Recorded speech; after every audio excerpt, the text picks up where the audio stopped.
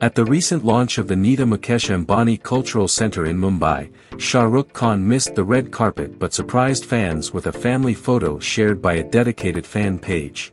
The picture features SRK happily posing with his wife Gauri, son Aryan and daughter Suhana, and has since gone viral. The event saw SRK in a black formal outfit, while Gauri wore a peach ensemble. Suhana wore red and Aryan opted for a printed shirt and pants. In another moment that left fans thrilled, Salman Khan joined SRK's family on the red carpet for a picture-perfect moment. Celeb stylist Shaleena Nathani was blown away by SRK's look and shared pictures of the star, calling them "dead" with heart-eyed emojis.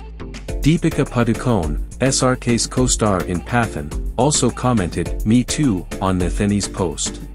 SRK and Gauri, who got married in 1991, have 3 children together. Their eldest son Aryan, who launched a luxury brand last year, is 25 years old. Suhana is set to make her acting debut soon and Zoya actors the Archies. Abram, their youngest child, is 9 years old and attends school in Mumbai.